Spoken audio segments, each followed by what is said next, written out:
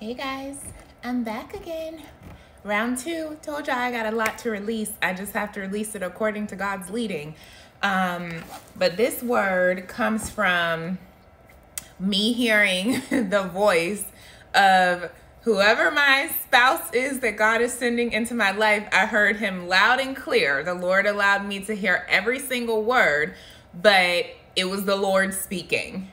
Okay, it was the Lord speaking. Those of you that have ears to hear, you understand what I just said. So yesterday when I woke up, I was just laying in my bed and I heard a man's voice, a very deep voice. Wasn't that deep, it was deep. It was a nice voice. I heard the man say, hey, I'm talking to you. Stop being. Your heart is ready. It's ready for me. That is for sure. I'm going to read that one more time. Again, I was awake. I heard this as I was laying in my bed. It was a guy's voice, and he said, hey, I'm talking to you. Stop being, B-E-I-N-G, stop being. Okay, and you can put an exclamation mark there. Your heart is ready. It is ready for me. That is for sure. Okay? That's what I heard yesterday morning when I woke up. And what the Lord ministered to me about what I heard, he was saying my heart is ready. Like he's given me a new heart and he's put in me his spirit and I am now ready for love. He was speaking and he was saying, and this is not just for me, so catch this if it's for you guys. He was saying, I know that with this new heart, new mind, his spirit that he's put into me, that I'm at this point where I'm comfortable with being by myself. Like, I don't feel like I need to have anybody. I don't feel like I need a husband. I love love, so I would be open to it. But at this point, God has molded me to a point to where I'm content. I'm content with where I am.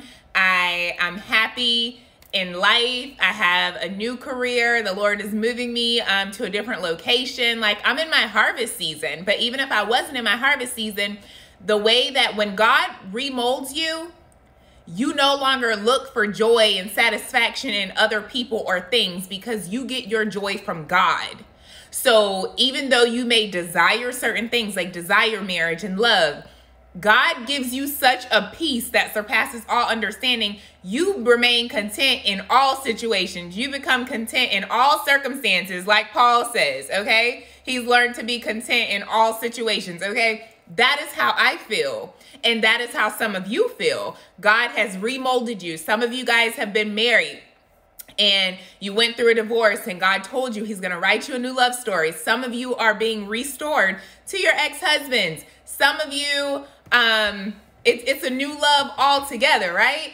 But for those of you that this word is for, you're through with your pruning and refining phase. You're done with that. You're just at a point where you're just walking according to how God's guiding you. You're just walking according to the steps that he's ordered before you. You're not in a rush to be married. And that's who this word is for. If that is you, this is how you're going to know this word is for you, okay? God has refined you. He's pruned you. You are not in a rush to be married. You're not rushing the process. You desire it, but you're not in a rush because you're happy with God as your husband and you're just walking, okay? That is my story. That is where I am right now. But in my previous marriage, I idolized my husband. Like I wanted to please him. I wanted to be everything. I was almost like a camouflage. Like even though I was myself throughout the marriage, I wasn't a fake person. He was like my best friend, but I still idolized that marriage. And God had to tell me in the beginning of my pruning and refining process after my divorce, the Lord was like, I see what he did to you, but you idolized him, Nina, and he did not idolize you.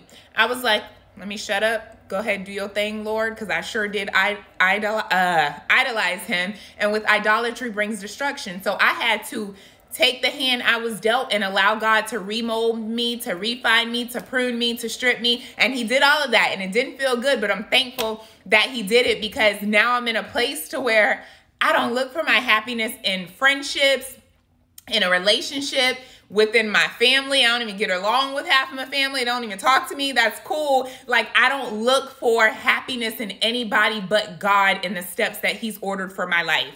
I don't look for happiness elsewhere. So if you are that person, this word is for you.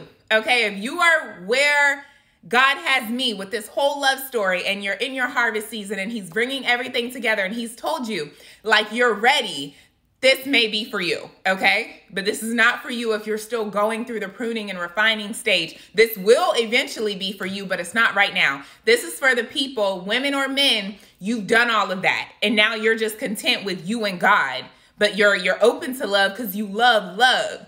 God is love, so we have to love love. We love love, but we're not in a rush for it. But God is speaking, and he's saying, your heart is ready. Okay, your heart is ready for this. Again, when I heard this guy, he said, hey, I'm talking to you. Stop being, ! Your heart is ready. It's ready for me. That is for sure. God is saying, you're no longer just being. Okay, being means existing, living. Okay. It also means the nature of a person. Your being is your soul, which is your mind, your will, your emotions. It's also your spirit. It's also a person's character and their nature. The Lord is saying you're no longer just being, okay? He's putting someone in your life, the person that he ordained to share this space with you, because your heart is ready. Your heart is ready for the God-ordained spouse, the love story that God has for you. Your heart is ready, okay? Someone is getting ready to share your being with you. So your being, again, is it means existing and living, but it also means your soul, your spirit, your character, your nature. Someone's getting ready to enjoy that with you, and your heart is ready for that. Your heart is ready for that. It's ready for that person. This guy said, it's ready for me. That's for sure. And for so many of you, this story is coming together swiftly, guys, quickly. The marriage, the babies, some of you are going to have ministries of being a stay-at-home wife and a stay-at-home mom. That's a whole different word I have to release, so I'm not going to get too far into that. But that is going to be some of you guys' ministry. Your ministry is even going to transfer into that stay-at-home wife and that stay-at-home mom. And know that that's a great ministry to be in, and don't let anybody make you feel guilty for that. But I'm going to do another word on that because the Lord spoke to me about that almost a month ago. So I'll do another word on that. But the Lord is saying, it's time to stop just being, okay? He knows that you're happy, you're content with him as in the Lord, but your heart is ready for love, and that man or that woman is ready for you. I'm speaking to my women because I'm speaking from a woman's perspective, and I heard a man's voice tell me this yesterday morning. I heard it loud and clear. I recorded it on my phone. I wish I could play the recording for you guys, but I'm recording this word on my phone. So that's what the Lord is saying. Get ready to share your spirit, your soul with another person that knows how to cultivate your garden, okay? And I did a whole word on that. I'll try to remember to link that word in the description box. I believe I posted that last week, that the marriages that God is bringing together, both parties are going to know how to cultivate their partner's garden, because when two becomes one. Now, mind you, I'm going to give you guys a quick recap of that word and what the Lord spoke. He says the man and the woman each have their own garden before they're married. And God teaches them how to cultivate that land, how to grow it and make it fruitful. So when he brings them together, they already know how to cultivate that land now as one, to where their land together is fruitful. It's beautiful. It's the Garden of Eden. And guys, Eden means pleasure. So it really translates to the Garden of Pleasure. And that's where the first marriage started, with Adam and Eve, okay? And I'll try to remember to link that word in the description box. But the scriptures I'm going to read today for this word that I just gave you guys, it's going to make sense with everything the Lord has had me release and what I just relayed to you guys. So we're reading from, I still have my NLT version that I used for the word that I posted a couple hours ago. I'm going to read from Ezekiel chapter 36. I'm going to read from verse 25 to verse 36. And again, this is the NLT version, and this is going to put all the puzzle pieces together. And the title of this chapter in the NLT version is called Restoration for Israel. Okay. The Lord is saying, then I will sprinkle clean water on you, and you will be clean. Your filth will be washed away, and you will no longer worship idols. And I will give you a new heart and put a new spirit in you. I will take out your stony, stubborn heart and give you a tender, responsive heart. And I will put my spirit in you so that you will follow my decrees as in his orders and be careful to obey my regulations. Okay? You will live in Israel, the land I gave your ancestors long ago. You will be my people and I will be your God. I will cleanse you of your filthy behavior. I will give you good crops of grain, and I will send no more famines on the land. I will give you great harvests for your fruit trees and fields, and never again will the surrounding nations be able to scoff at your land for its famines. Then you will remember your past sins and despise yourselves for all the detestable things you did. But remember, says the sovereign Lord, I am not doing this because you deserve it. I am not doing this because you deserve it. O my people of Israel, you should be utterly ashamed of all you have done. This is what the sovereign Lord says. When I cleanse you from your sins, I will repopulate your cities and the ruins will be rebuilt. The fields that used to lie empty and desolate in plain view of everyone will again be farmed. And when I bring you back, people will say, this former wasteland is now like the Garden of Eden. The abandoned and ruined cities now have strong walls and are filled with people. Then the surrounding nations that survive will know that I, the Lord, have rebuilt the ruins and replanted the wasteland. For I, the Lord, have spoken, and I will do what I say. Guys, God is saying, he's not bringing you into this harvest and this abundance, into this love story, into this beauty, into your Garden of Eden because you deserve it. He's not bringing this to us because I deserve it or because you deserve it. He's doing it to get the glory out of it.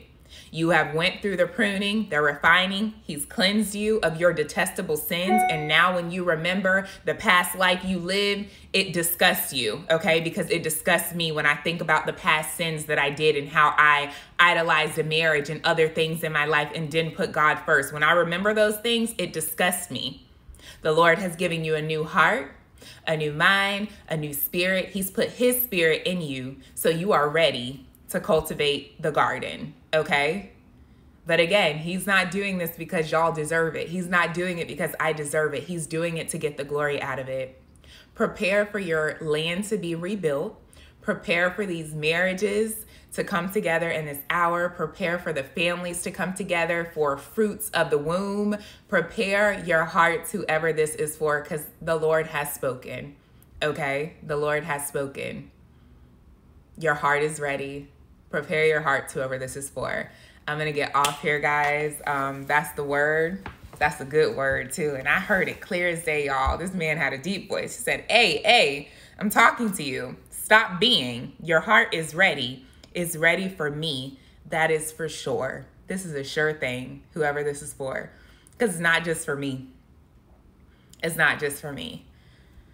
So get ready, guys. That was an exciting word. I can't even talk right now. And I don't know why I can't talk, y'all. I got my Starbucks here. And shout out to my girl, Rochelle. She sent me a seed this morning. She's like, go get a tea from that fancy place you go to, but I got a coffee instead. Thank you, Rochelle. I appreciate all of you. Your seeds, not just financial seeds, because y'all know I don't ask y'all for nothing. Y'all ain't got to sow into no word the Lord has me deliver, honey. Prophetic words are free.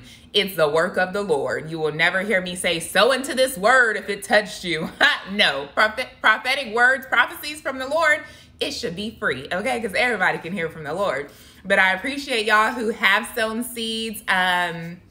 I just wanted to give Rochelle a shout out because I didn't get tea, girl. I got coffee. And I haven't been to Starbucks in a while, guys. I make my coffee at home and I enjoy it. But this is the apple oat milk latte. It's vegan because it's made with oat milk. It's so good, guys. This is the perfect fall drink. I would normally do a pumpkin spice latte, but the pumpkin spice latte is not vegan. So I make my own pumpkin spice lattes here at home, but I went and got oat milk apple latte this morning. If you like Starbucks, try it. If you don't like Starbucks, try it, because this is the perfect fall drink. And the weather, guys, outside, it feels so good and breezy. This is like my jam, okay? This is my jam. I love fall. But prepare for your gardens to be cultivated and these beautiful stories to come together. And again, if this is for you, you're done with pruning and refining and your heart is ready. Okay, your heart is ready. You've been okay with being by yourself. We know we like our big beds, okay? I like sleeping in my big bed, my cozy bed, and just, you know, living on my own terms. But the beauty that God has bestowed within you, you're gonna share that with someone, and that's the beautiful thing. So yeah, guys, and again, that was Ezekiel 36 verses 25 through 36. I read from the NLT version, but I do advise you guys to read that today if this word is for you, and just allow God to personally minister to you about what this means for you. But I love y'all. Trying to make sure I'm not missing anything. Thank you for your seeds, not financially. I mean, yeah, thank you for your financial seeds, but your prayers, the kind words that you guys leave under the words, the testimonies that you sent me, the prayer requests, like, just thank you guys, because I have so many of you that pray for me and you're just so kind. And that's a seed. A seed is not just financial. And I appreciate all seeds that are done with a pure heart. There's this one young lady, Reciprocity is her name. I don't even know who she is, but thank you. I'm sure she's going to watch this. Thank you so much. And just prepare for the Lord to really open doors for you. Reciprocity is her name. And she sows into me all the time. And she's so kind, and she doesn't have to sow into me. Nobody has to sow anything into me. I appreciate you guys being here and just your kindness. And I like real authentic people, okay? Real hearts. I don't like little Satan's minions that be coming over here. But Reciprocity, keep leaning on God, girlfriend. Keep leaning on God, and he's going to order your steps, and your steps are going to be beautiful and bountiful. But I love y'all. I got a coaching session in like 1 minute. I'm actually working and multitasking, but I'm about to also do a coaching session during my break. So during my lunchtime, got to fit God in and ministry in however I can. But yeah, guys, I love y'all. Have a blessed day. Bye.